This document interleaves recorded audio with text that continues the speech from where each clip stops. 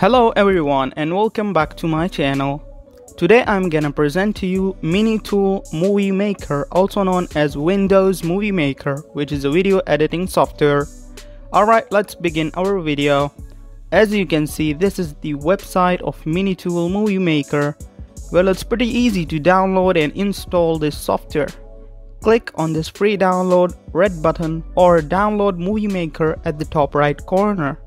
Once you click on it, the file will start downloading, and then when it's downloaded, we are going to click on that file and install it.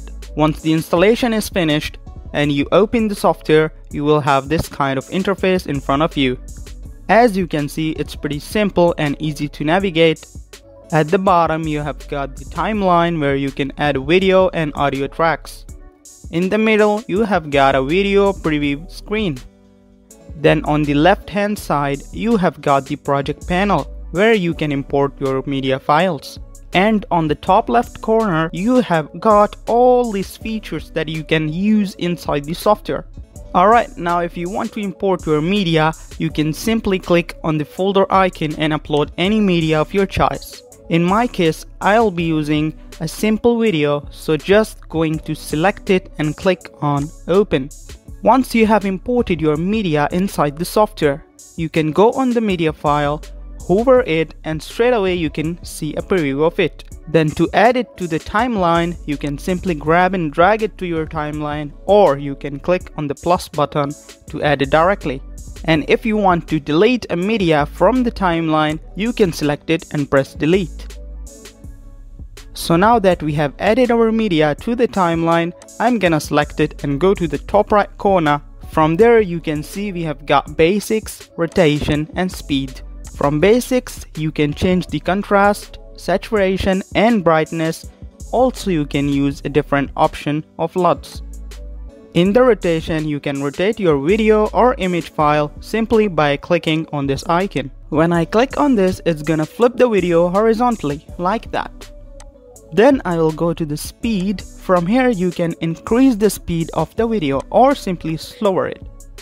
Also you can see that we have got this reverse speed option here. So when I click on it and play the video, you are going to see that everything goes backwards, which is pretty cool. That with just one click you can reverse your whole video. And here by clicking on this box you can simply reverse your video. Making cuts or splitting your videos into parts is super easy to do. Simply drag the cursor to the point where you want to split or cut the video and click on this icon. And adding transitions is super easy as well. So if I want to add transition, I'm gonna click on this transitions tab, and here you can see that you have got a big range of options to choose from. If you want a preview of any transition, you can simply hover your cursor on it and it's gonna show you a preview of the transition. And for example, I like this one, Dreamy. So I'll drag it onto the timeline and put it into this box, and when I play it, we have got this cool fade transition. And also if you want to customize it, you can click on it and go to the top right corner. From there you can change the duration and choose a transition mode as well. Now if you want to use any effects, you can simply click on Effects tab and you can choose from any of those templates. For example, I want to use the cool effect. I will click on it and drag it onto the video I would like to apply. And as you can see, the effect has been applied. In case if you don't want to use it anymore, you can simply click with the right button of your mouse and delete it. Now for the text. If you want to add any text to your videos, here you have got a lot of options to choose from, like title animations, credit animations, and title templates animations as well. For example, if you want to use this one and you want to change the text, you select it and go up to the top right corner. From here you can change the text. Also you can choose a different size or font for the text, and you can change the color and background as well.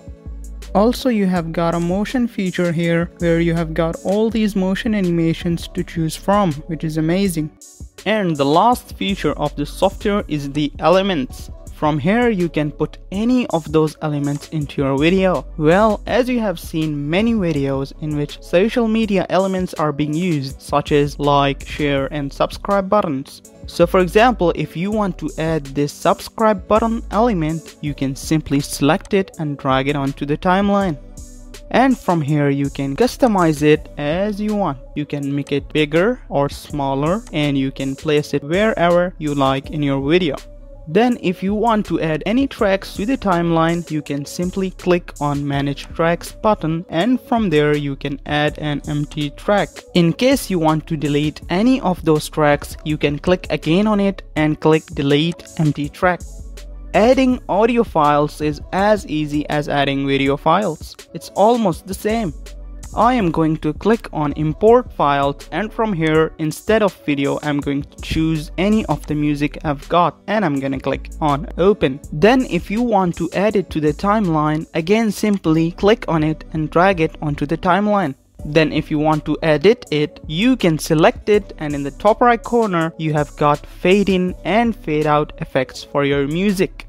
And if you go back to the project panel and click on music, you have got this 9 preloaded audio tracks that you can use inside the software, which is pretty cool.